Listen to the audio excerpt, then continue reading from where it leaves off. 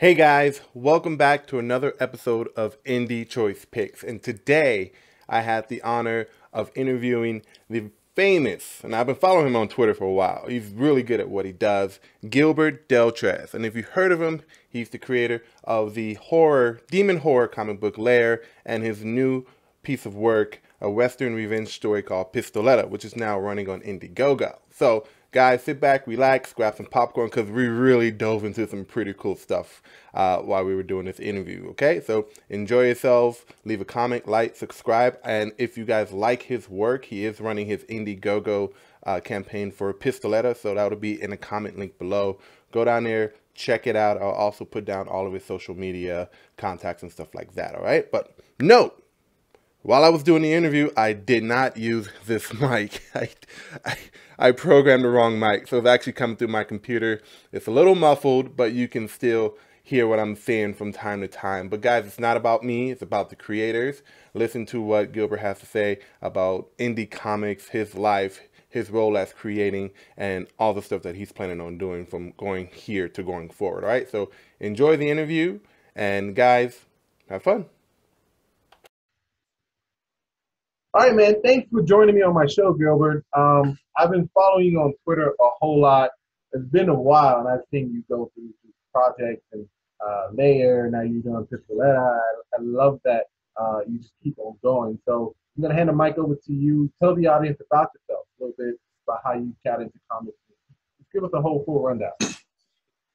How I got into comics, that's a good question. I always loved comics straight up. Grew up on comics. Spider-Man was one of my favorites, as well as Batman. I love stories, dude. I love storytelling. It's what it is. I get lost in movies. That's another thing, reading, that type of thing. And for me, the power behind comics is incredible. People don't realize that. I mean, if you understand that a picture's worth 1,000 words, and just think about a comic book and all the panels you got, you know, that's just imagery that speaks volumes. Also, I see comics as cinematic blueprints. I was always into screenwriting, but trying to sell a script is very hard. You know, if you don't have connections, Hollywood connections, you know, they read my script, it don't work. But if you got a comic book, you got, you know, a visual behind what you created, it helps as far as pitching. So, I mean, for me, it was just one-on-one, hand-in-hand. And I started Under the Flesh. That was a web comic I did around, I want to say 2010-ish, around there. And then from there, we did a Kickstarter, and that was able to get traction. And then from there, it was just learning the hard way through crowdfunding, because there was a couple canceled campaigns and successful ones, and LAIR and now Pistolera. And like you said, now it's like I'm going one after the other, and now I hit a good rhythm where I'm going to be keeping them coming. Seriously. So, how many times did you fail with your Kickstarter before you actually got it right? Okay, so interestingly enough, with Under the Flesh, the first Kickstarter I did for that one was a success. I financed that whole book out of pocket. So what I was trying to do is, it was kind of weird. I was kind of get funding to create the second issue, but only give the rewards for the first issue. So I don't know, it's kind of backwards. It's like, hey, you get issue 1, but we need the art for issue 2. Well, I've heard of people doing that before. I know a lot of people, like they would pay, like what I'm doing right now with my comics is like I've already paid my ink artist to do all the ink for part 1. Like money's already out of my pocket, but you know, the Kickstarter that I'm going to be launching soon, I want to get it into print, because I can launch it via, like, you know, digital PDF, stuff like that. But it's just something like having a hard copy in your hand. So I kind of get where you're coming from. You make that into one of those things where, like, you've already paid the money, but I kind of want to see it printed. So yeah. It's like that model. It wasn't even something that I was kind of. It wasn't kind of what I wanted to do, but it's kind of how it kind of happened, because I did create the first issue with the artist. I put the money up front.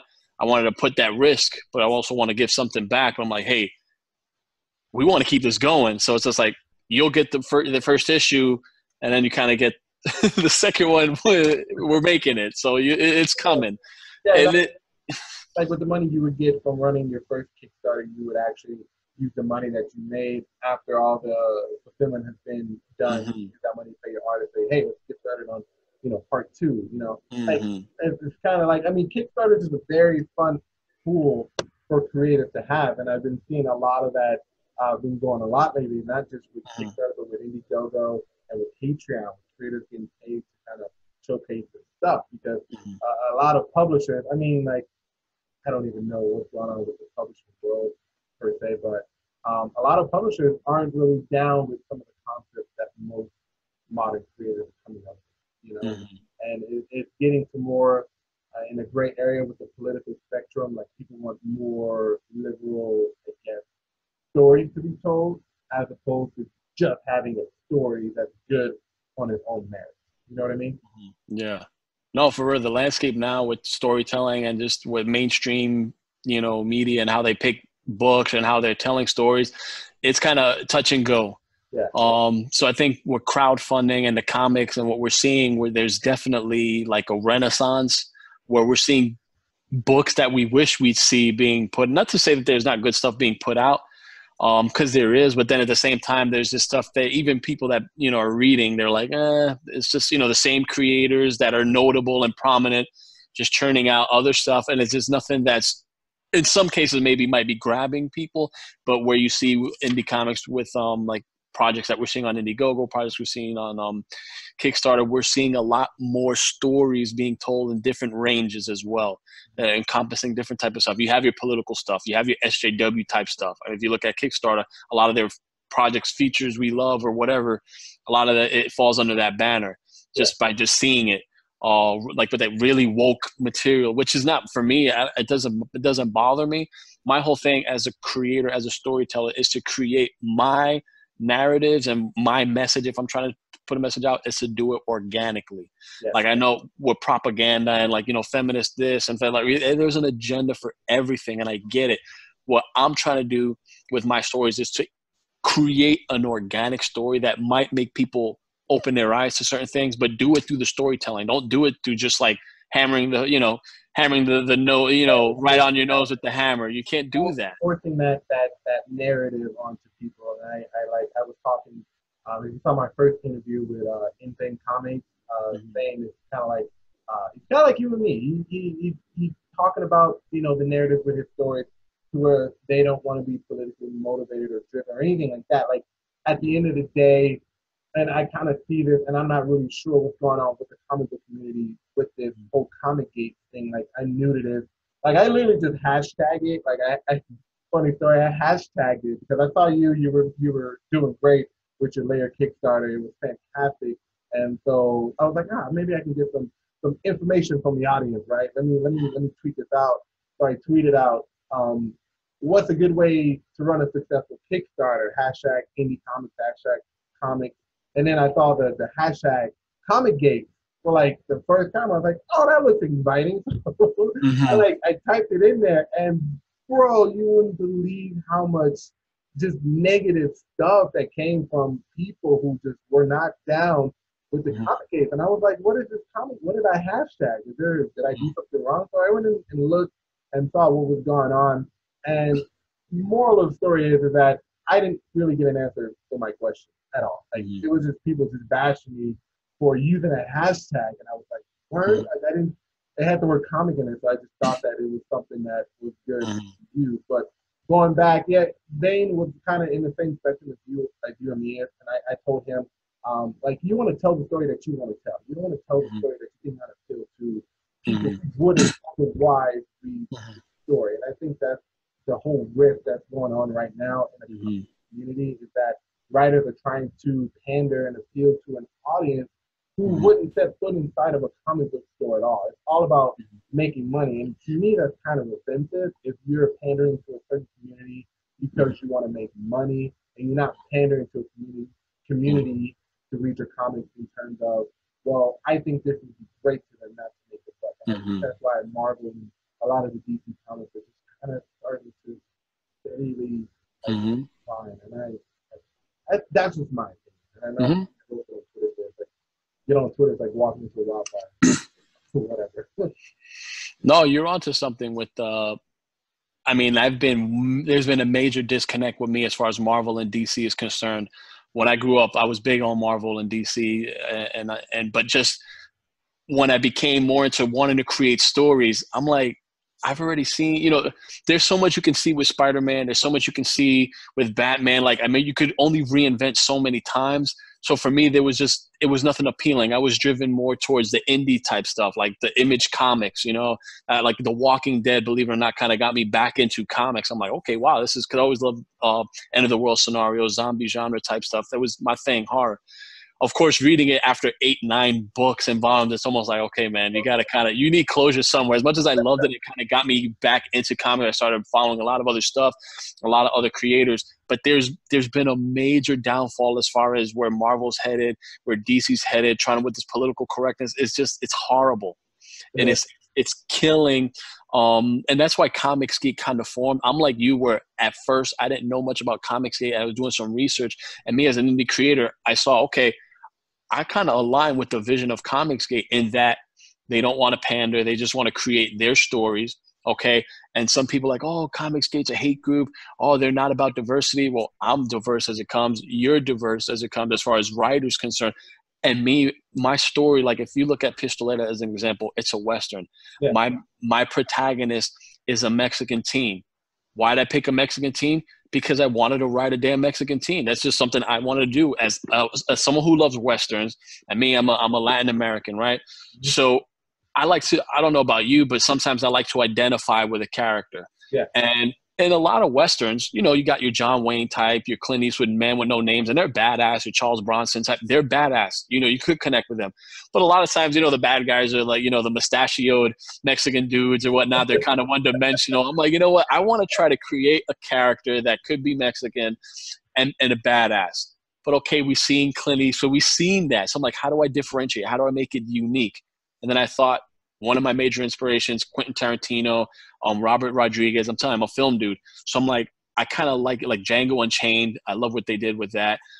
Very edgy, controversial, that type of thing. But, you know, Jamie Foxx in that role was excellent. So I'm like, okay, what could I do for Western that hasn't been done before?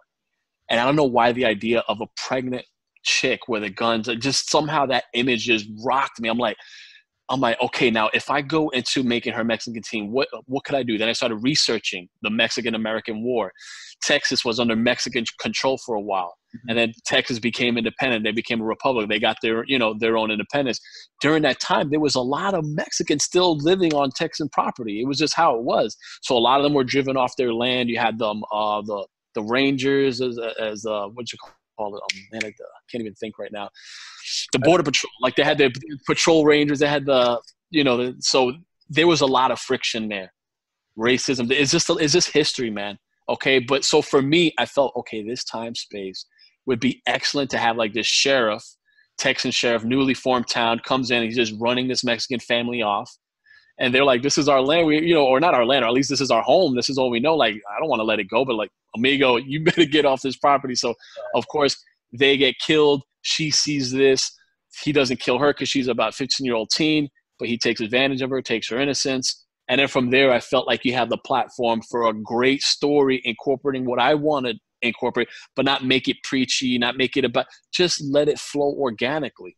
Mm-hmm. In a story, and just, that's, just to touch on that. But anyway, that's where Comicsgate features diversity. It's just an ideology. Yeah. And that we want to make stories where just what we want to do with no agenda, with none. Yeah, exactly. And if you do have a message, not to say that you can't, but you do it narratively. You do it through, it's not like this is my issue. It's not like when I promote a police alert, I'm not about, oh, hey, female rights. Hey, we got a Mexican person of color as our hero. It's just like, no, it's about a revenge story and it's badass. Check it out. Because that's how I want to market my stuff. I agree. Now, like, going back to what you said about just, having a story, like, where, like, identity politics and political correctness is really meaningful. Now, I got in a comic book.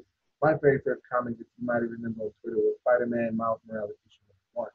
Oh, hell yeah. I loved it because the story, like that whole, like I still read it to this day. It's one of the comics that I pick up once Wednesday, every month on Comic Book Day.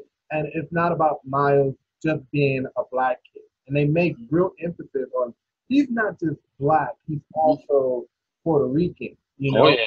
And That's my people right there, half and half. You gotta love that.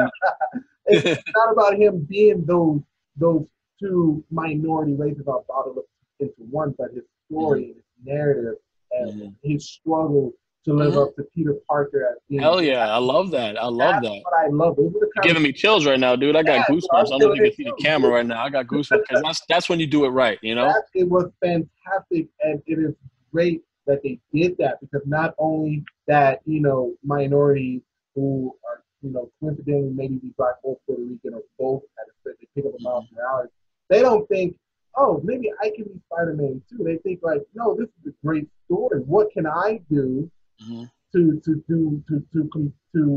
what I'm looking for, to contribute to the storytelling and stuff like that. These are kids that are, or readers that are trying to figure out what they can do in terms of being creative.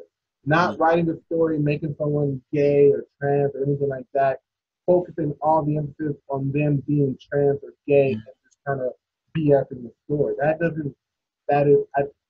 get behind that. No, I hear you. I'm at the point where I'm with you 100%.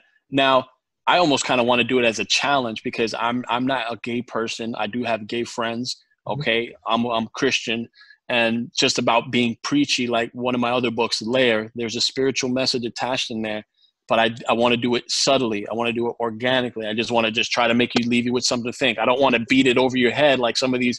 If you see these contemporary Christian movies, it's just like, come on. It's almost like SJW type, how they want to just, I get it. I'm Christian. I get it. You know, we want to put the message out, but you got to construct something realistic where someone who maybe doesn't care about God or know about God, but could read this might think, wow, life after death. I didn't really think about that. And maybe you get them to think, but to hit on what you were saying,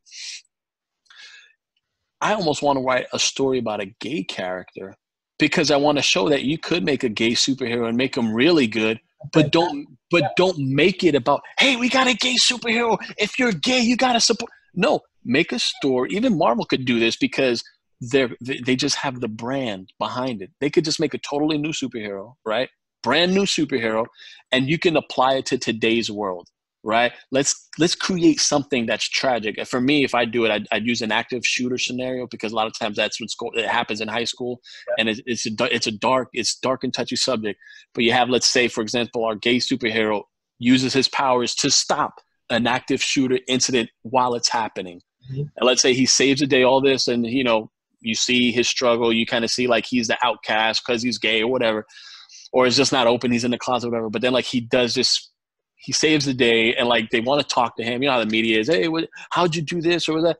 And he does his little speech. Hey, I did this. Okay, great, whatever. But at the end, he's like, yeah, and I'm gay. And it's just like, okay, like, wow, you know. But you just do it in a way where people are like, wow, he's a gay dude. But hold up, he was heroic. He was this. He was that. And you just see that he's still a decent person and a human being, but he just happens to be gay, right? Like it's just do it in a way where you're not. You get what I'm saying? Where you're not selling it out and you're not making it gimmicky. You're not trying to make a point by being too straightforward, but you're being so subtle about it that people still understand what you're talking about. Yeah, don't be too like Jesus. If that's where, a matter of fact, a great storyteller, if that's what you do, it's a way to do it. It's almost like unbiased. Like you're doing it in a way that's not showing bias, but at the same way you're doing it in a way that's subversion to get your point. Like you're doing it in a way that not right on the nose, not in your face. You know, you got to leave something for the reader to process and put together. And I think that's what a lot of audiences today, I think that's a lot of the problems that comes down to any form of media is that they're trying to force it to people. Like, I remember this season of Supergirl, and I love Supergirl. I love watching it because it's a fantastic show. And then they like downgraded Superman doing the whole 50 years crossover. Supergirl was like all of a sudden more popular than Superman. And then they had that one transgender character who's actually a transgender in real life, believe it or not. But she's transgender in the show as well. And, you know, she's an alien, and all the women in her family, they inherit powers. But she got the powers. And I'm asking myself, like, wait, how would you get powers if you're not biologically a woman? That doesn't make sense. And this is that kind of pandering that just makes me like, why? Her being transgender literally has no effect on the plot whatsoever. Nothing. And you can't even shoe it in a decent way. It's just like it's that's where it becomes political. It's where you're just like, playing that agenda, and it's just, come on, man, it's just, you get tired of it. Now, if they were to change like the mythos of how, you know, she got the power, like maybe her powers aren't what they thought they were. Maybe not all the women in her family have powers. That would be perfectly fine, great. But you specifically established this concept of women in this family established you get these powers at a certain age, but you're not biologically a woman. You're it's just, but when you come off and you tell people that, they kind of get all into your head. Like, I like the idea of you saying that you want to make a gay superhero. Like, I have a lot of characters written that are gay, that are trans. And like, I would actually, again, Twitter. Don't ever do what I do on Twitter because it always backfires at one point or another. But I got on Twitter one day and I was just like, we'll make the transgender transgender. Like, completely, like, straightforward question, because I'm trying to develop this. You're trying to know. You're doing research. You're fact finding. No, because all the stuff you find online is it's two-sided. You don't get a straight answer from one side. You don't get a straight answer from the other side. Logical way to do it would be what? To ask the community. Yeah, we'll make the transgender, man. And I think I got attacked for close to a week for asking that question. And I'm like, I just needed information about the community to fully develop this character, because like a great writer would do. You're getting research, man. And this is where they would hit you back with, you don't have a right to write that story. And that's what a lot of people say. And I go, that's nonsense. You guys want to be represented in media, and here's independent writers here who's trying to represent you guys, and you guys are completely hiding your heads off. Like, I think there's probably one cooperative person who gave me an article to read that was very helpful in developing this character that's going to come through in some more of my work later on down the road. And I think that person was like, thank you, great. But I mean, out of, I think, 400 something comments, it was a lot of comments. Out of 400 something comments and death threats that I got from people, it was one person who said, I can't really explain to you because it's a lot to go through, but here's this PDF, check it out. It should be able to help you out a lot. And I was like, thank you. Like 3 days later after I tweeted that out. I honestly don't care. Like, I'm not doing it to pander. I'm doing it to make sure you guys are represented in the right way when it comes down to that. Yeah, you're doing your homework. You're not just like, that's, I mean, with anything as a writer, like, I think Stephen King kind of said something alluding to this, where, you have to be true to your characters. You know what I mean? Like, you just have to be true to your characters. So for me, like, I'm Christian, and if I'm writing a character and he's using foul language or something, my wife will be like, "What? We shouldn't write." I'm like, "Hon, you gotta understand. Listen to me. I'm writing a character. Like, this is what this. Did he say this? Like, I gotta stay true to what he say. I gotta stay true. I just got as a that's my responsibility as a writer to do as best as we can. If I'd write a gay superhero, right? I'm not gay, right? I mean, I do have gay friends, but I'd research from a theological perspective, because myself, I've read articles where a kid that was gay, his dad was like a preacher or something, and he ends up committing suicide. So he kind of told his dad, and dad's like, "No, how could you do this? How could you do that?" But I'm thinking like, hey, okay, as a Christian person, right, we are supposed to be loving, and we're supposed to be non-judgmental. Yeah, we're not perfect, right? So we got to like show like Christ's love. So it's just almost like, hey, listen, even though it's not what we would do, but at the same time, as a person, I respect you. As a person, hey, I'm not here to judge you. And people are like, "Oh, you're Christian, you must hate me." I don't hate you, dude. Like, I don't. I just, but that's where the misconception is in our society. So that's why I feel like more narratives could enlighten, and think a gay characters is like a good one, but make it organic, touch on real things that they're experiencing. Don't just, And it also, like, when you touch on real issues that these people are facing, it actually kind of builds the basis for a fantastic backstory for these characters. That I remember I was writing a character. This isn't for another project, but I'm gonna drop the things anyway. So I have a character who's a half demon, and she's Muslim. But her vice is actually she's the incarnate of love. Muslims are not supposed to have sex outside marriage. And in my story that I wrote for her, she's 16, she has sex, and it actually triggers her demon ability to where she actually murders her boyfriend for the first time. She knows she had it, right? That's cool. And as a result, her father, who's strict, heavy Muslim, is more or less like, you're not my daughter anymore because you did this And kind of mold that character into the person she will become in the story and stuff like that. And I think when it comes down to writing characters, doesn't matter if they're black, white, Latino, Martian, other galaxies, LGBTQ. I don't care. But if you give that character a solid backstory and they can resonate with you, not as a member of that minority group, but as a reader in general, you can relate to that person and kind of feel for that character. That's when you've done a good job. Doesn't matter what they look like. Doesn't matter who they are. Doesn't matter if they're gay or trans or born a woman and now they're a man or somehow turned into an effing giraffe. I don't care. If you can craft up a fantastic backstory about who they are, who they were, who they are now, and kind of make it to where it's a narrative to which people can resonate with. When you brought up the Muslim, right? It's funny that you say that because there was a pitch that I sent to Image Comics, and the main character, okay, he was half black, he was half Korean. I just made him that. Blasian, right? That's what you were like, Blasian, right? I'm like, okay, he's gonna be this specific makeup. His mother's gonna be Korean American, the dad's Black American. They get together, and his name's Corey Lancer, right? He's a smart kid. He's in college for engineering, doing his thing. But of course, he's in love, right? And he happens to be in love with a Muslim chick, okay? A Muslim girl. Sorry if I said chick and I offended some SJW out there. She's in love with a Muslim girl, right? And his issue is that she doesn't want to take him home to the family. Now, of course, as you know, right, Muslims, they're strict. Yeah. When it comes to dating outside of their own religion, it's a problem. And also there's cases, if it's Muslim Arabs where they don't even typically want to date outside their own race as well. Like, it's like, just stay within your race.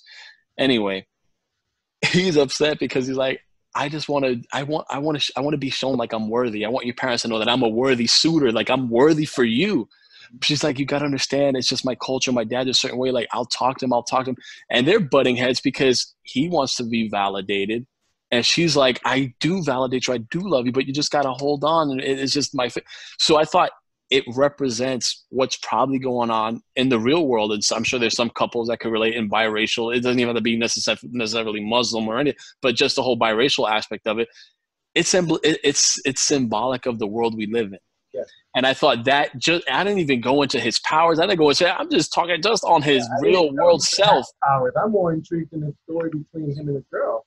Exactly. And that's what you do as far as a writer with your Muslim character and how she lets out her demon. And I'm kind of intrigued at that. And it's like how you're intrigued how this relationship's going to end up without even knowing anything else. That's what we need to show in the comics of today. It's almost like, I know for some people it's touchy. Oh, well, biracial, you could ignore all that, but I'm going to show you, or my mission is to show you that I can write stories using minority leads, kind of like Jordan Peele, just to try to create fresh stuff. Yeah. As far as a diverse cast, but not make it about, hey, we're celebrating diversity. Making it, hey, I can incorporate these elements and make a story that's going to just blow your mind and make you think about the real world in front of us, because that's the real craft. 100. I guess this is another reason why I'm doing these shows, to kind of get creators like you. And I'm welcoming all creators. That's why for sure, no doubt. When I sent out the video and I made it, that video posted about 1,000 views by now, and I did it sometime last week. So it's getting a lot of representation of me inviting people. And I invite everybody out, whether you're commenting or not. I want to know, if your story resonates with me, I want to know, what got you to that point, And I base a lot of these interviews on how you present, your Kickstarter. Are you presenting, is it something that I would whip out money and buy? Because I don't know you personally. I see you on Twitter. I don't know Zane personally, but I see him on Instagram and Twitter. And you guys are always promoting your work. And, I look at it and I see your presentation on your Kickstarter Indiegogo platform. I'm like, that's probably something I would read. At the end of the day, you're selling your content to people with Kickstarter. And I asked myself, what would it be like if I found a Kickstarter that I really liked back then? Would I want to know more? And that's what kind of got me to thinking, why don't you just set up interviews? I mean, you got this freaking big-ass mic right here. That's what we call a studio mic. Yo, I love this thing. It is great. I mean, it was like stuff on Amazon. And the neck part of it was kind of a pain in the ass. Kind of Nice. But it was to me, it was worth it. I get into my office and I see the Yeah. maybe play with the voices or something. Uh-huh. So it's great picking your brain. So I kind of want to get into your work really quick. I wanted to get into like LAIR and stuff like that. Okay. You see my screen right now? It says you started screen sharing. Yeah, I got it. You see your Kickstarter right here? Yes, sir. All right. So I wanted to kind of get into like your LAIR, your idea for that and stuff like that. Because I remember you were on Twitter, and you were getting a lot of backlash for the content of your book, and a lot of people who weren't down with the idea.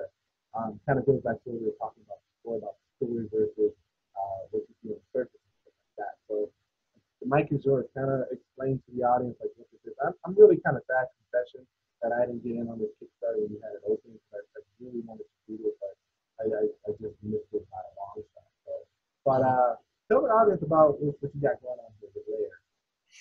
Well, LAIR is my first complete book, so for that I'm kind of excited about, because what I was told you about Under the Flesh was a webcomic. We kind of got into 3 issues, and my artist was bombarded with Marvel work, which was awesome because some of the Under the Flesh got him some Marvel work, so that was cool. But we had to put it on the back burner for a while. And I said, okay, what am I going to do? I can't just wait for him to be available. So I said, okay, let me start my next project. LAIR been on my mind for a long time. It started out as a short story. And it's my take on, I kind of want to say spiritual horror. I know that's kind of like spiritual horror. Is that even a thing? I was talking to Zane in my last interview. I was saying there's a niche for everything. Like I thought Kickstarter for mermaid vampires. I never heard of mermaid vampires, but it was intriguing to hear. So I think at this point in the creation process, you can come up with any kind of niche. Yeah, and that's the beauty of comics, and that's the beauty of storytelling. There's always something out there, and it's just a matter of finding what it is and making it fresh. For me, like I said, I'm Christian, and I kind of, I don't know, I'm just that Christian dude that loves horror. Okay, it's just what it is. I grew up on horror. It's not that when you're a little kid and you get exposed to some Nightmare on Elm Street or, you know, the 80s horror movies, Child's Play and all that, things stick with you. And this is why you should be sleeping as a little kid and not creeping around seeing what your dad's watching on TV, because he doesn't even know I was watching that. But it just opened my mind. It's just like, what? And I'm just fixated on horrors. Tales from the Crypt is another, you know, Stephen King book. So horror is my thing. You watch Supernatural, right? Come on. You watch Supernatural, right? I have watched Supernatural, and Supernatural is it's a huge show. There's a lot of, there's so much filler episodes, but they're good filler episodes, and it's goes all over the place. I go once a week with my wife. I go, you need a weekly dose of salmon bean. Like, I don't care what the episode is, just turn on salmon bean and just get that weekly dose of it. I love that show. Supernatural is special, and if any fans of Supernatural, definitely find something they like out of LAIR, because it's my way of doing something new with horror. Because people look at horror and they might see it as only, for me, horror, there's so many subgenres of horror. You got your creature features, you got your slashers, you got your supernatural horror. It is so much that you can do with it. So for me, I'm like, okay, if I try to do a spiritual take on it, what would I do? And I saw this Stephen King TV movie, The Langoliers. Langoliers. I remember that with a little mouse that, like, the most horrible Fiji movie I've ever watched before. Yeah, they're like, the Langoliers actually, they were like, they eat time or something like that. Yeah, I saw that. I remember watching that with my mom in the 90s. And I thought, this is a weird movie. But exactly. So what particularly stuck with me with Langoliers was the idea of just people vanishing. So we saw the people that didn't vanish, and we followed their story on the plane and how time stopped and this. My mind was like, where did the people that vanished, where'd they go? So that was kind of the seeds for LAIR. So I also like anime. One of my favorite animes is Death Note. I don't know if you watched Death Note. The movie on Netflix sucks. Yeah, it definitely doesn't hold up to the anime. The anime for me is just, it's classic. I love that concept. So for me, and then of course, exorcism movies, the Conjuring universe, it's another thing. So it's like my mind is coalescing all these different things. Of course, a spiritual message. So I'm like, okay, what could I do with LAIR? I'm like, okay, we have a dimension, right, where people vanished in the world because everyone disappears. They get summoned into this dimension where demons lurk before they possess someone. So my whole thing is like, demons are here, and you've seen the possession movies, right? Where, you know, anyone could get possessed, or not anyone, but my idea is like, if you're weak-willed, if your soul's, you know, ripe enough, a demon knows he can incorporate that body. So he goes through this portal, and boom, he gets into the human. Okay. Possessed, if he gets exercised, boom, he gets shot back into LAIR. And it's just, they could see us. It's like this overlapping dimension. They see us, and they go in for who they want. So that's where everything started. The main character is like a faithless person. He's dating someone who's religious. It's also an interracial relationship. There's also a little, not a lot, but I touch on some things, politics, but very subtle. It's just to get the story along, just to introduce the characters, see how they think. Mm-hmm. But then we see his struggle. We see him in this dimension, and all of a sudden we see where faith could kind of come in and that. And so I kind of play around with that. As far as the backlash, I don't know the backlash I got on Twitter, because I did, when I was Comicsgate, I did get a lot of backlash. And I know from this being a Kickstarter to then jump on Indiegogo, which is a mainly Comicsgate heavy platform. Yeah. I'm just doing what I need to do as a creator to survive and to create content. And I know there's people that back Kickstarter, and I know there's people that back Indiegogo. I'm like, hey, I got an awesome book here. I want to do a bigger printing because I want to go to conventions and this and that. So I said, you know what? I'll open it on Indiegogo, and I did great, and it was successful. So now I'm keeping the story going. But I wasn't like insinuated on Twitter or anything like that. But I remember you tweeting out that you had some people who were looking at LAIR and had some issues with it, and you kind of tweeted out, you know, I'm Christian, but you know, my book is kind of like for everybody. I remember reading a tweet like that. I could be wrong. No, you're right. Because now that I remember it, okay, here's the funny thing. I tried promoting LAIR on a Reddit group. It was a Christian group. I'm like, hey guys, I'm a Christian who writes horror. Let me know what you think of LAIR, yada, yada. And it got, you know, there's some good reception there, but then it also, I guess the moderator or something saw it, and they eventually closed it out. But they were like, oh, that's of the devil, or that's of hell, or that's of the, I'm just like, man, you're limiting your mind if that's really what you're thinking, Reddit, you know? Reddit is not the best place to post stuff. I remember, like, when Captain Marvel came out, I wasn't a fan of Brie Larson because of what she was, you know, spewing, and I love how Thor kind of shut her down with the That's a story for next time. But I set aside my differences with Brie Larson and went to go see the movie. And I did a video about how great the movie was, and I posted it on Reddit.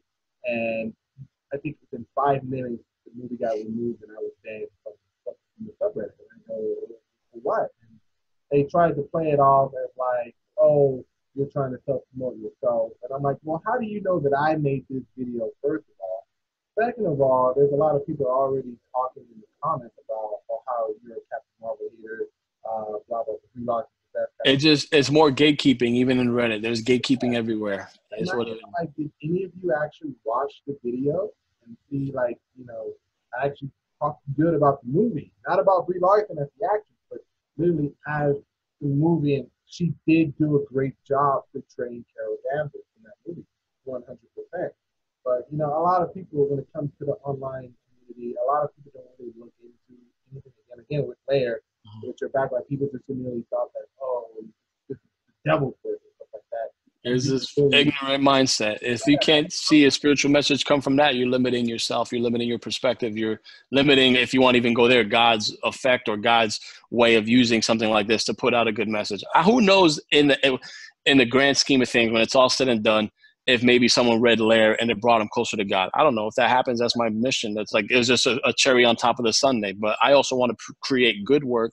I also want to show that I can produce a mainstream quality type book and have it be, you know, something with a spiritual message, but not preachy. Again, I just want to do it organic. I kind of do, you know, as organic as possible, especially considering if you're thinking, how could you be, you know, dealing with a spiritual type message here, but not be preachy? So again, you have to read the book, and when you read it, you can kind of make your own assertions, and then we can talk about it. But that's kind of what I want to do. Yeah. My take for something like LAIR is, okay, well, you LAIR is a supernatural kind of horror, but you also got other stories where the main character is like a half demon. Like you have Devil May Cry, you have Bleach, you have characters in Supernatural that really introduce Lucifer as a character. And to me, that message when you're dealing with somebody who is part of the devil incarnate in some way, that these people who are half demon or whatever are still able to do good in some way, shape, form, or fashion. And that's the kind of message that I sense that are being pushed along with these narratives. Like, Devil May Cry, I was playing Devil May Cry 5 with my wife. It is a great game. Most of the characters in there are half demon, but you have Dante and Nero who are half demon by nature. And yeah, they're a little sadistic, they're a little crazy, they're a little egotistical, but they're in the end of everything, they're still good, and they still use their demon powers to do something better, And that's what I take away from something like this. I would see something like, man, that looks great. My first impression was this guy was probably a half demon. I'm like, okay, well, what's the story? I'm not really thinking about how many people he's going to go kill. I'm like, no, you probably have a pretty genuine narrative that needs to be read and understood. And those kinds of things, when it comes down to that, that's what I think about when I see somebody who's maybe a half demon or something else that's not necessarily good. Where they're still human, they still have their choice of free will, and with that free will, they're using that to be better, if not, well, be human, if not better than a human, do what they have. You only get one dead, whatever card you get dead with that dead, that's my take on that. Like, it looks good. Like I said before, I wish I got it on that Kickstarter. I think I'll wait for you to do something again. I'll be your first customer for that, for sure. I'll send you a PDF and you can read it. Yeah, hosting me on your show here is pretty cool. I appreciate that. We're talking comics. Least I could do is give you a copy, and it'll be a digital copy. You read it, and you could get more into what I'm trying to do, and just me as a storyteller. I love digital copies like that. I love it. I for me, I like to back a lot of people's books because I'm like you. Like I want to help people, and I understand how it is with crowdfunding. It's rough. I mean, I can only do so much as a dad, who works for a school, so he's on a tight budget as it is. So I like the PDFs or the digital version for the fact that I can back multiple projects, because I could just put $10 here for the PDF, or I could put $5 here for the PDF.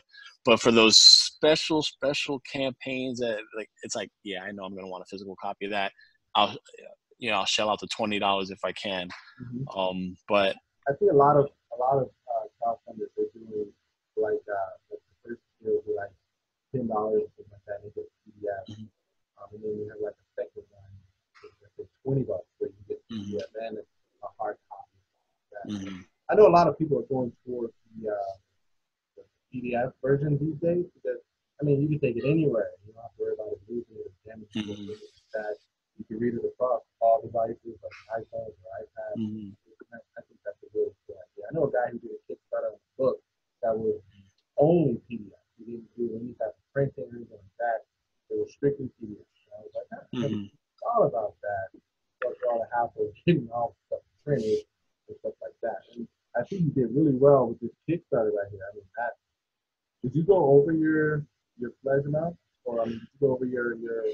So here's the thing with the Kickstarter, which was interesting. I was able to get 150 backers. I launched that. I think it was 2016, and here's the bad thing also with Kickstarter, because at the end of the campaign, you have a lot of declined cars that could be declined or expired or whatnot. And we had a pledge. I think it was a pretty hefty pledge to be a character in the book, or like a mainstay character, something like that. Like if we continue the LAIR universe, you were like a legit character, something like that. But the fact of the matter is, at the end of the day, when they collected the percentage and Kickstarter took their cut, and what was left was not what I needed to get the book funded. Dude, it was. Let me just tell you that. So again, the show must go on. So I had to shell out some money in my own, just with shipping, with the artist rate and printing, and it was a process. Then it was a printing, getting the printing done. I was trying to use a very small press publisher. It was someone that's not even like a known publisher like Print Ninja or Kraken Print. It was very small press. And I contacted them, and it was like kind of like back and forth. And I know they must have been extremely busy, but it's like, man, I got the book done, and I'm literally 2, 3, 4 months back and forth. Hey, are we ready? Hey, this, but, and it was so bad. But like I put updates on Kickstarter with copies of the email correspondence, because I got to be transparent as possible. I'm like, guys, I didn't expect it to take this long. So I was on Twitter or Facebook, like, hey, can anyone, recommend like a good printer? Because Print Ninja, it's still kind of pricey, and it's in China, so that's a whole other issue too. And someone recommended Kraken Print. They said they'll give me a good quote, and it was a decent deal. And I printed, I want to say like 100 something copies, 125 copies or something like that. So all of those is 150 backers. Not all of them were for physical copies. Okay. So 125, it left me enough to just for my physical backers, and maybe 2 or 3 copies for myself or whatever. So it was very, very limited. And I'm like, man, I can't do conventions. I can't do anything. So that's where the idea to do the Indiegogo came from. So it's like, okay, I have this awesome concept. I'm like, let me put it on Indiegogo, and I'll put $1,000 goal, just something. Cause that $1,000, maybe I could do a print run for 100 copies or something like that. And it got up to 6K, which was great. So we used that for a big, big printing. And this is another dilemma, because Kraken Print is really, really killing me on the delays. Really? Dude, this is already a finished book. So all I did was change one page instead of having the traditional Kickstarter credits. Hey, thank you. I took that out because it's for Indiegogo. And I said, let me use this page to promote the next book that I'm going to be doing with the LAIR artist. So we did that, and we put that in. And again, the campaign finished, I want to say late December. I had the in-demand store open, and I'm back and forth again with Kraken Print. Okay. And this is Kraken Print now, who hooked me up with the first order. I'm like, okay, can we get this order done? Yada, yada, yada again. Okay, boom. Put in the order. Started talking with him in early February. So by February 20-something, I put in the order. And he said it was going to be 5 to 8 weeks offset printing. Okay, great. It's been 8 weeks, literally yesterday. And I sent the email. I'm like, it's been 8 weeks. What's the status? So I don't think I'm ever going to use Kraken Print anymore for printing, just because I get delays, but at the same time, within that time frame, I didn't get any. You don't hear that. You said 5 to 8 weeks. I said I'll give you the 8 weeks. I'll give you the benefit of the doubt. Maybe I'll hear something within the 5th week. Hey, your order's going to be shipped. Hey, nothing. Crickets chirping. So when the 8 week came, literally just yesterday, I sent an email out that I'm going to take a picture of that, and I'm going to send it to all my backers and be like, hey guys, there's only so much I can do. I want to create the content. I want to get it to you in your hand at a certain time. So this is just what's killing me. Now people will be like, well, hey, you didn't fulfill LAIR, so why are you doing Pistolera? Well, Pistolera is with a different art team. I got that Kickstarter funded, so I want to do the big printing. I'm going to do that with Kablam now. So I'm just trying to get people in on it through the Indiegogo. And again, I'm just putting stuff out there. That's what I used for my first comic print. I did a comic way back in 2012. Artwork is horrible, which is why I discontinued it. But I used Kablam for that printing. They were really big on communicating and giving me. They're good. They're better. Yeah, they're better. So I think I'll just stay with Kablam. If this proves to be really good, I might just stay with them, because that's all I want. With Kablam though, like I printed a basic normal comic. My series, the graphic dealers, which is kind of like an offshoot of my book that I wrote forever ago. It was basically a 20 to 25 issue. And I did 10 issues, 25 each. And Kablam was probably like $4 and some change to print, which is great. But I'm seeing that my next project is going to be a bit bigger in terms of page count. So I looked at Kablam, and for anything over 64 pages, it's considered a paperback, not like a graphic novel. But they call it a paperback. Yeah. Kind of cost to them. I think it was about $9.30. For a copy? For like a copy of like 70 pages, it was like $9 and some change for that graphic novel. Per unit for you? Yeah. That's incredible. That's not good. That's not good at all. But how many were you ordering? that was just a quote for one copy. But Oh, well, sometimes like for the one copy, it could be like that. But if you're going to do like 200 or you're going to order 500, it should not be 9 something. Yeah, no, they cut it down. But I did find another comic printer, and it's actually from the guy I'm interviewing tomorrow from E10 Comics. He used Comic Wellspring. I might try them too. Yeah, that's another one. Yeah, I looked at a quote from there for one book. Print, it was $7 and some change. So it's not a big savings. It's $2. But I mean, that $2 can go to like. But over more copies, it was just probably see a bigger cut. And I think after like 250 copies, you get like a discount of like $2 and change like that. So Comics Wellspring is where I'm looking at to get my next project printed of 70 pages. And it's something to look into, you know? Yeah. To Kraken Print's credit, though, I mean, when I got the LAIR books from Kickstarter, they were just incredible. I mean, dude, I'll get to that. Like when you see it, like it was breathtaking. I'm not gonna lie. But my whole thing is that it's taking so long. Like, it's just like it's 8 weeks. I don't know if like, come on, man. I don't know if I can stick with that length. Like with Kablam, I think it took them like, because I was going to a convention and I needed my stuff like a week before to make sure it was okay. And they were really good. I think it took them like close to about 2 weeks to like package and ship. And I was looking forward to like a big box on my porch, but it was actually just like they saran wrapped the whole issue and just put in like the price of an Amazon box and shipped it my way. And I was like, oh, this is very like convenient because I don't have to haul a box of books into my house. Right. Yeah, the Kraken Print boxes were also the same. They were very manageable, so I'll give them credit on that. I know offset printing usually takes longer because of the quality. So again, I mean, it's just that it's taking so long and the book's already done, and I'm trying to follow like the rules. Like, okay, I probably shouldn't launch until this book is fulfilled, but I got a different art team, and it's like I'm putting it out there. Hopefully, you know, people could understand that I've done Kickstarters before and they're gonna get their product. I'm not trying to, you know, play any kind of games in that respect. But one thing I will do, with the LAIR artists, that team, I have another book coming out. We're trying to do that launch in June.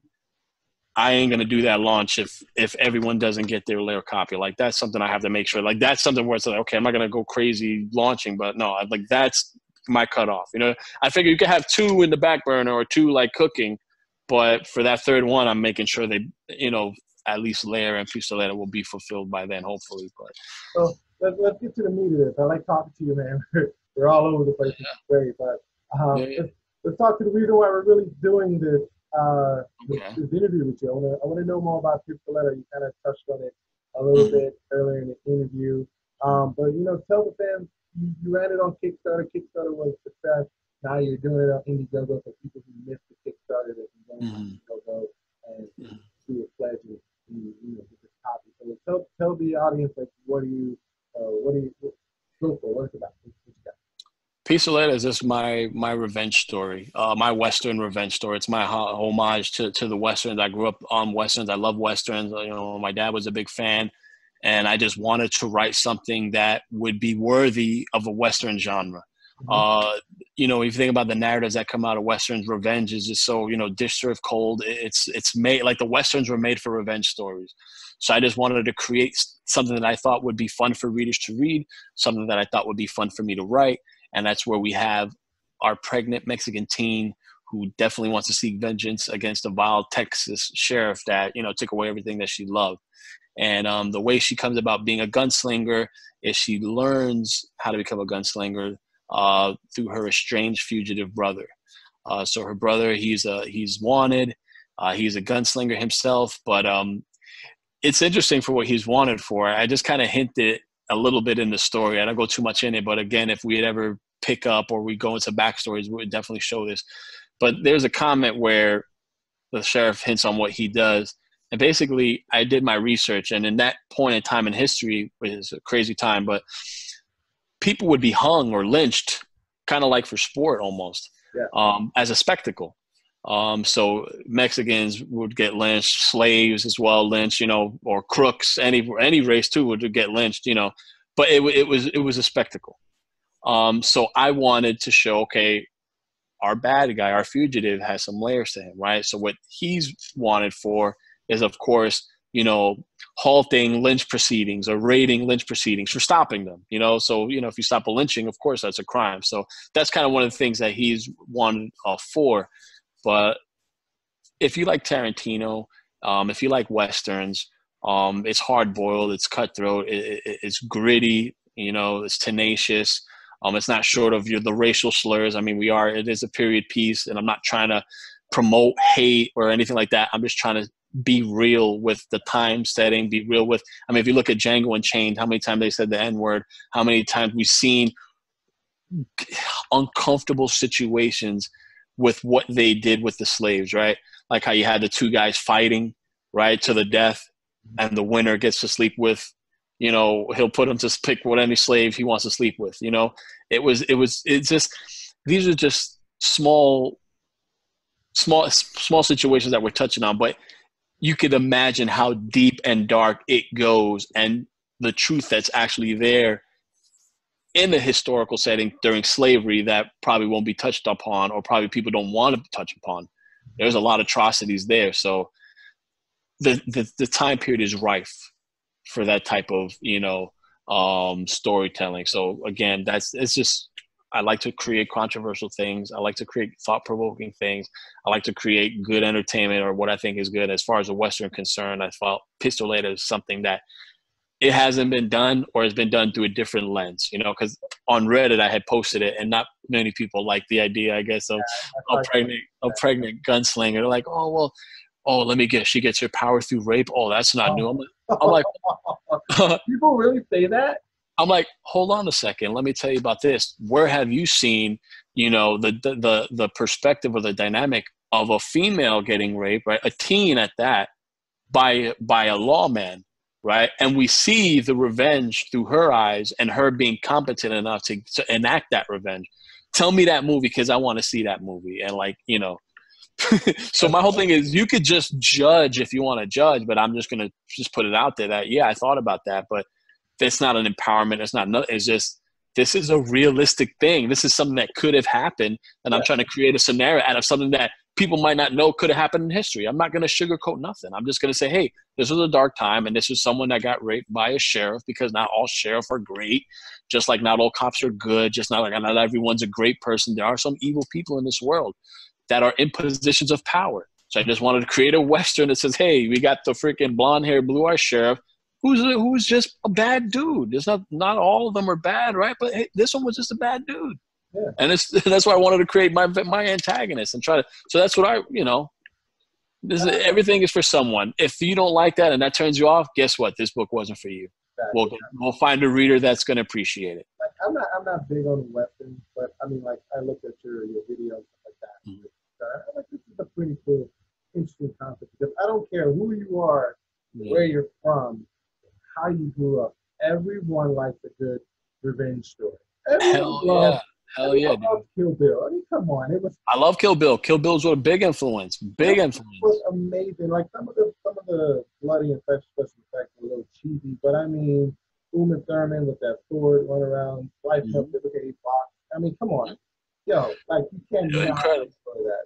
No, Kill Bill is a classic. To this day, still holds up. I mean, if you think about it, it's over the top. Mm-hmm. I mean, you're gonna tell me this chick, Uma Thurman, who I love, who's awesome, who's amazing, is gonna learn the ways of the sword, right? Get her Hanzo sword and take out, you know, crazy 88 Yakuzas, like if it's no one's business. I mean, I get she wants her revenge, but I mean, realistically, are we being realistic? But it's Tarantino. It's over the top. We want the revenge because we saw the beginning, how it was so visceral, how it was so nasty, how it was just punishing.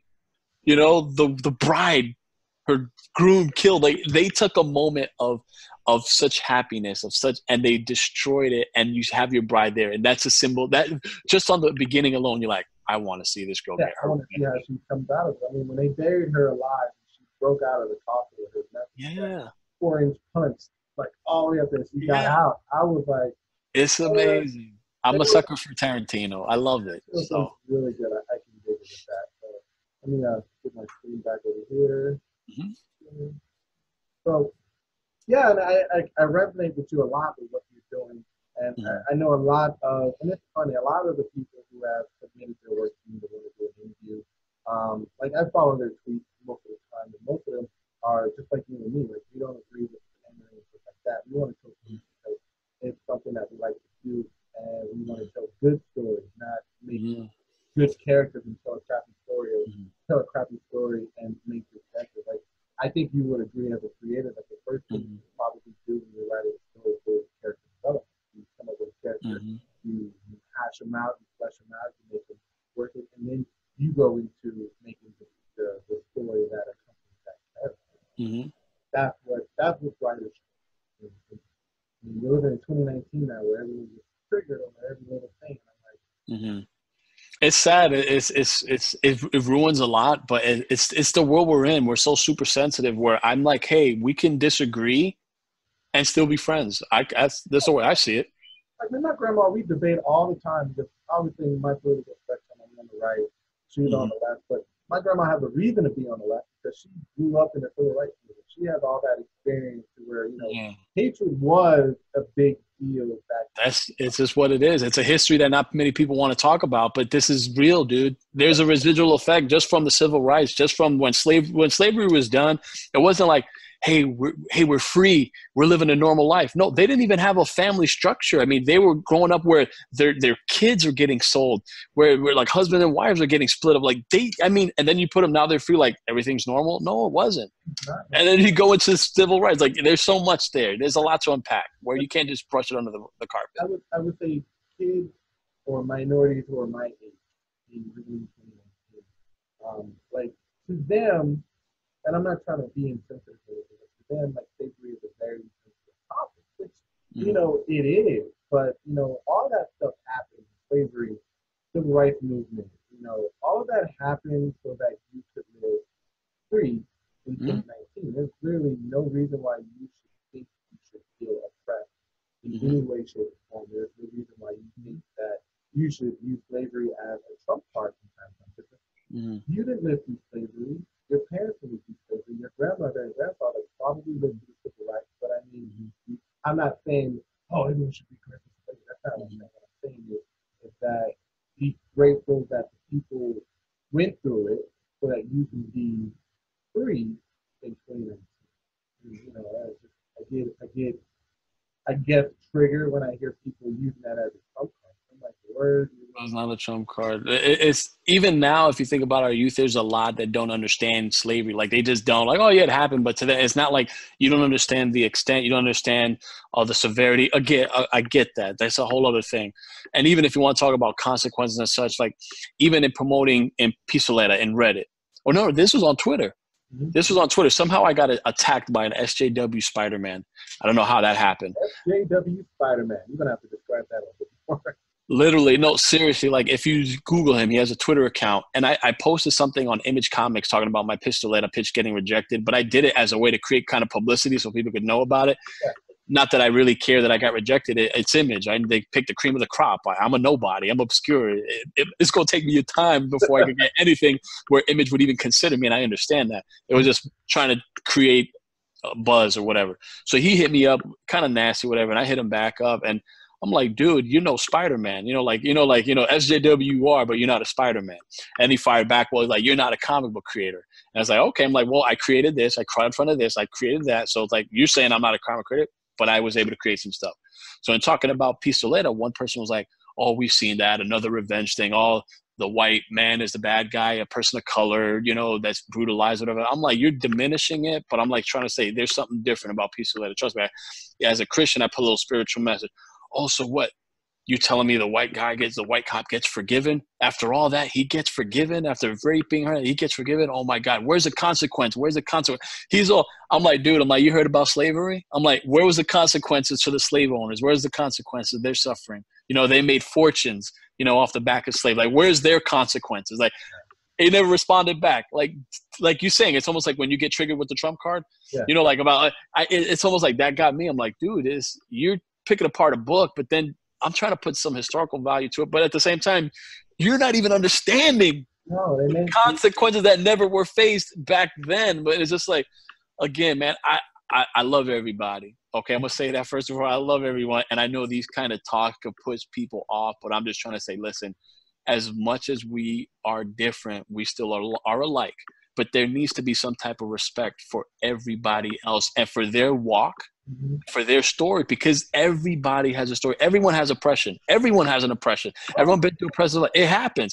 But if you look at every little bit and understand it, you could kind of get, even in our country, systematic oppression. There's so much, like, dude, I work in a school system. I see things, I'm like, man, if only we could put budget into this. If only we could this would go on and on. All I want to do is spark change and create awareness. And for me, the best way to do that is through my comic books. So that's just why I'm going to always have different type of stuff as a writer. I kind of go back to me on what I do. I want to be able to inspire younger generations. Hell yeah. If you want to write a book, write a book. If you want to go to Hollywood and act, go to Hollywood and act. Like, there should be no type of psychological wall that would prevent you from going to go do things that you want to do. And I think a lot of people just try, because I'm Black, I probably won't be able to do this because of some type of oppression. And I go, where do you get that mentality? Like, that shouldn't be, how did that even come out? Like, I don't understand. Like, you live in the country that's leading the world right now, and everything is free. We have freedom of speech. We have rights. We live in the greatest country. I'll say that. As far as freedom, like, we have a lot. There's a lot of good thing about America. I love it. And you want to come out and see this. Like, I remember, I was talking to one of my older sisters, and she was saying she's very into that Black Lives Matter thing. She's so convinced that she didn't get a job because she was Black. I don't think that. I just probably think that whoever got the job was just more qualified. And you using that as a stigma to say, well, I'm oppressed and I can't get by because there's always something putting your thumb on my forehead to keep you back. I'm like, you're never going to get it. No, you gotta have self. I get that stigma, and I kind of understand that. But at the same time, there's a body of work that you put out as your brand, right? This is my brand, and I understand. And when it comes to jobs, people's always going to get connections. People always going to get hookups, and that's how the world works. That's another thing too. The friends, show me your friends. I'll show you your, how good you'll do in business. It's just what it is. It's one and one. You could say that, and that type of mindset, it'll just keep you hindered from fulfilling a potential, because like some people will just, I'm gonna get this done. I'm gonna get it done. I'm gonna get it done. Imagine like if we keep that into an entertainment perspective. Imagine if Jordan Peele was like, man, I'll never get to do stories because, they're just going to shut another brother down, or even though he's half white, but he identifies probably more as a Black person just because of his skin. And it's just because even white people probably just didn't even know he was half white. Like him growing up, he has. Exactly. So I'm just right. So, but imagine if he had that mindset, well, I'll never get anything done. Well, no, he put his stuff out there. He created a comedy and his shows. And then he got to the point where he was able to pitch Get Out, and it got made, and it was just a success. And then like, he could do Us. And, I even did a video saying how he's not racist. He's just saying, hey, we've seen movies where if you think about Hollywood, and if you think about all the movies that have been made in the history of the world, like the majority have been white feature film or white protagonist. I get that. So he's like, I've seen that. It's been done. He's married to a white woman. You get what I'm saying? He's not racist. He's trying to just rep his people. It's like, I just want to rep my people. Like he just wants to rep them. Yeah. I haven't seen, and I'm admitting it on this broadcast, I haven't seen Get Out, and I haven't seen Us. Not because it's a minority movie, because that's a load of crap that I've been doing. It's because that when you get a movie that's primarily African American, that is a horror movie, it is the scariest shit you will ever watch. Scariest movie I've ever watched in my life was Tales from the Hood. Oh yeah, I've seen Tales from the Hood. Oh yeah, that was tough. That's tough stuff. Those movies, it's tough. I get, for that reason, not wanting to watch it. I don't blame you. Do me a favor though, when you get the courage, when you build up the courage, watch at least. I saw Us. I'm not crazy about it. But Get Out, for me, is a masterpiece. It's the only type of story that could come. Like, how you say, hey, I like indie creators. I like the Comicscape movement. I like kind of like this new type of stories that are coming out. If you look at Get Out, okay, and when you watch it, that could be a talk. That could be its own show, just talking about, the themes in there. It's done in a way that creates awareness, but it's not done in a way that's a ham-fisted agenda. It's just it's a movie that went there, and it's thought-provoking, dude. It is like, it's powerful, dude. And I had a good discussion with one of my buddies, and he could see things from a different way. And then like I could see things like, hey, well, listen, here's the oppressive way. Here's the where the sunken place is like how they keep them down. But you could see it in another way, dude. It's so good. Like I can't even talk more about it because you haven't seen it. But trust me, it is horrifying in certain ways, and it'll get you in the feels. It's that kind of movie, but it's brilliant. Okay. It's a masterpiece. I'm just telling you, it's something worth watching. We can have a talk on that, but trust me, when you watch that, we'll talk. It is, put it like this, okay? I showed that movie. I sat with my mom, okay? Because I saw it in the theater, and I just loved it. And I bought it on Blu-ray because of course I select movies I gotta own. So, you know, I'm like, Mom, watch this. Oh, I don't like horror. I'm like, Mom, trust me, just watch it. She watched the movie Get Out, okay? At the end, she's like, do you have another movie like this? I'm like, sorry, Mom, this kind of movie just one look at. She just loved it, dude. She's like, I want to watch something else like this. I'm like, sorry, Mom. Like, we'll just have to wait for his next movie to come out because he can do that type of thing. It's because he can do that. So I keep that in mind. I'm on a 3-day weekend this weekend, so I might. Likewise, me too. Yeah, dude. Trust me. Just do it, dude. Trust me. It's not on YouTube. I don't know if it's not on Netflix, but Redbox, whatever. Just find a way. Amazon Prime. I don't know if you could do video or stuff. Watch it with the. I got a bunch of Google credits that I can dude, it's you know what's good. You know what would be fun? Like you watch it, I watch it, right? And then we'll do like a show just talking about our thoughts on Get Out because it will have a fresh perspective and we can relate it to like it's that good where it's worth. I'm gonna hold you up to that. Up to that. If you're gonna do it, let me know. DM me. Let me know. Like you're gonna watch it. I'm telling you, I'll watch it. And we'll be fresh and we'll have notes and we can get into a good talk about it because it's that worthy. It's I think it was 99% fresh on Rotten Tomatoes. Yeah, it got a good. Rating. And that one person couldn't give it fresh, really, dude, to make it 100% off the board. Like, come on, dude, it was that fresh. You can't get any more fresh than that movie. For sure, man. Well, Gilbert, man, it was nice talking to you. I think we're going on like an hour and a half. Dude, well, we got to cut it out because we got a good flow where we can keep it going. But the show got to end for sure. You got to sleep. I got to sleep. But, yes, sir, next time you let me know when, I'm down to do it any other time, brother. I got you. So, guys, ladies and gentlemen, if you guys are interested in checking out Pistolera, go to his Indiegogo page. The Kickstarter page is done, but he is running an Indiegogo page that's currently going. And when does it end? It's set for 21 days, so I think it's somewhere in May it'll end. I'll probably just end it right there. So it's a small goal, $1,000. Hopefully we can make it, and definitely get in on your copy because it's definitely something fresh, something new. All right, guys, you heard that from the creator, Gilbert. Thank you for coming on my show, man. We had a great time, and I hope the audience. Thank you for having me. Hour and a half up to nothing around and talking. But bear with us, man. It's a good one. And dude, remember I told you about the live streams? Yeah. Some of the Comicsgate live streams go up to like 3 hours. Really? Of course, they got the audience for it, but I'm just saying we'll get to there. We'll graduate to that point. So. Audience, maybe we can do the Get Out thing live. But yeah. We'll get there. I think I got like 57 subscribers on my YouTube channel. Dude, I'm at 40 something. We got a long way to go. That live discussion will come like eventually. So one day. If you're down, DM me and we can set it within a 20-minute parameter just as a quick talk, and we could you can edit it afterwards. But something to think about. Again, Will, thank you for having me. I appreciate you, brother. Oh, man. We'd love to have you on the show. So keep me posted. My Twitter.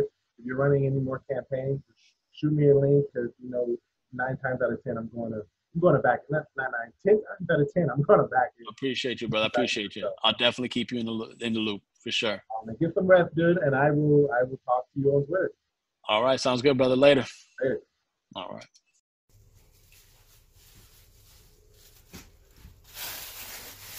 Hey guys, how you doing? So I just went to the comic book store and got some cool stuff that I wanted to share with you guys. All right. So first off, got a lot of cool comic books here. We know Avengers Endgame is right around the corner, so I picked up a few Infinity War comics. Check that out. Got another one here, Avengers. Another one, and I like this cover because that's actually Nebula holding the Infinity Gauntlet. So, might be a little hint to what might happen in Endgame, but hey, that's cool. And I also got this more latest edition of Infinity Wars, but the one thing that I'm most excited for is this little cute Thanos holding a death balloon mini hero. Like, look at that. That's cool, all right? So here's the deal, you guys. I am giving all of this stuff away for free. All you got to do is go to my website, tobeheroic.com, or go to my profile. My link is there. Fill out the form. Make sure you guys got a valid email address and submit to enter. It's it. Simple. Easy. Just go to my website, fill out the form, and you can win this whole prize pack, all right? You got until Friday, April 26th, all right? Around the time Avengers Endgame is out. So go right now, go to my website, fill out the form, and you can win. All right, guys, see you later.